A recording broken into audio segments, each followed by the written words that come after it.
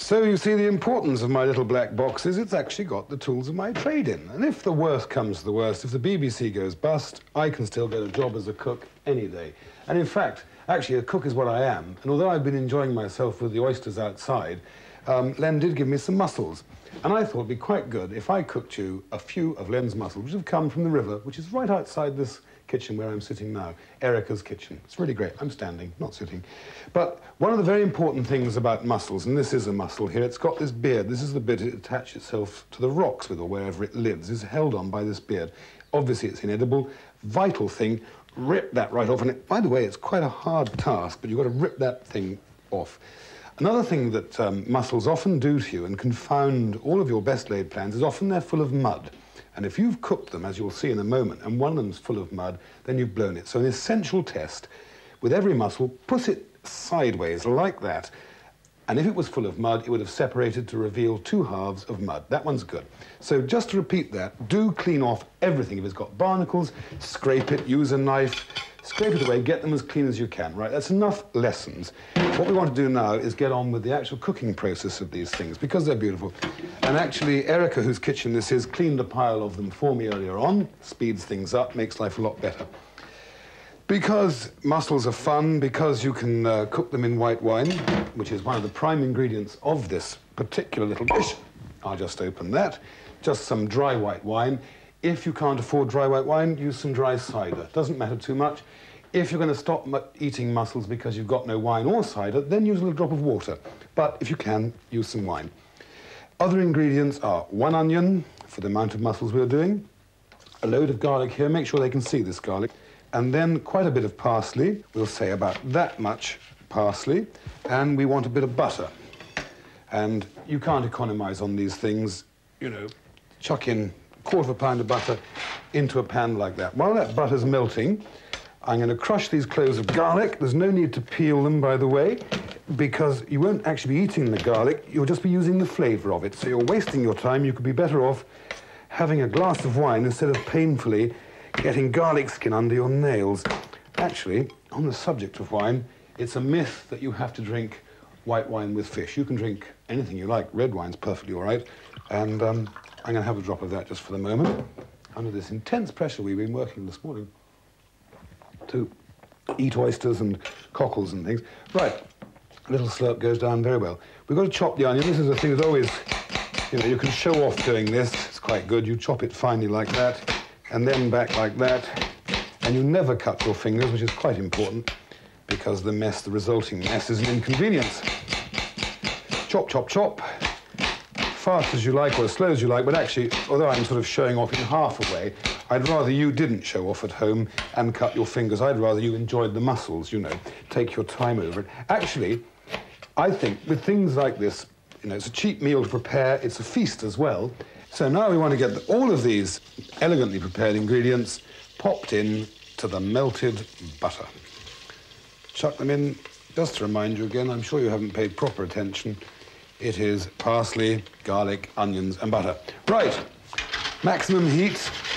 I don't cook on electricity all that often, as a matter of fact, so it's like on the last thing we did on damn boat he made me, kind of camping gas thing, now electricity. Anyway, so in they all go. All the lovely mussels. Might add a drop of white wine. Talking of which, I actually haven't had a drink for a while. Don't think it'd do me any harm to have a quick slurp. Because it's hot in the kitchen. One needs a drink from time to time. Now I'm going to put the lid on, let them stew away for a while. You can, you know, just stop because they've got to cook for a few moments. Come back when I'm ready, OK? OK, you can come back now. All right, bring your camera in. I'm going to take the lid off. And if it's all gone well, you're going to see these little dreams opening up. Now, you see, look at those bubbling away. Thing, always test the stuff. God, already tasting terribly good. I'll give those a little stir around with the thing here. You see how they're beginning to open. Incidentally, any that don't open through this, after this cooking process is complete, don't eat them. The ones that don't open are going to be dead. But come right in there, Malcolm, would you please? Look, you've got wonderful colours in there. You've got steam bubbling up. You've got the whole heart of food happening here. Come closer, closer, closer. Now, ladies and gentlemen, and one or two other people that we've met on this trip have all thought we're a bit strange. There you have a magnificent dish of moule marinière. Gosh. OK, so there we are. The cooking is done. We've got Erica's mixing bowl.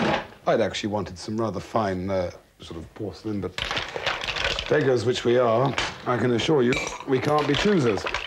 Anyway, these mussels are cooked. Tip them into the bowl. I'm not going to put all the juice in, that's why I'm using this spoon with holes in, you see, because we don't want to burn our little artist's fingers when we eat them with our fingers. We're going to drink the sauce a little bit separately later on. That was one for the Queen. God, I'm actually quite hungry, despite all the oysters we had earlier on. Hold on a minute, hold on a minute, hold it, hold it, hold it. They are hot. Hot. But good. Very, very good. Tell you what, if you just hold there a minute, you just keep gazing at these, would you? Can you come in closer? I want to get Erica a moment. Hold on there, you just keep looking at them. They're very beautiful.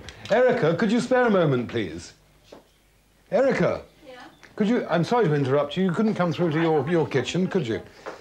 Because what I'd like you to do, we've left you a dreadful mess here.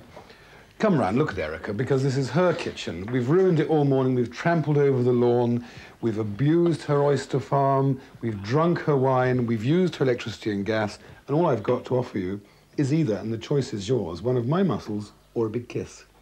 Oh. Which will you have? A big kiss. Thanks ever so much. We've really enjoyed being here, and that's everybody. It's been great. Thanks a million.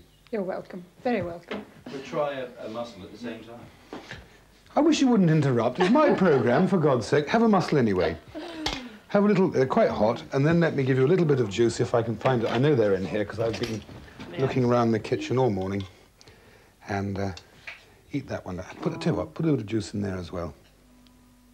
And see how you like it. If you don't like it, tell them. Because I'll always lie about it later. In fact, if you do tell them you don't like it, we'll cut it out of the film so they'll never see it. Lovely. Beautiful. Thanks a lot.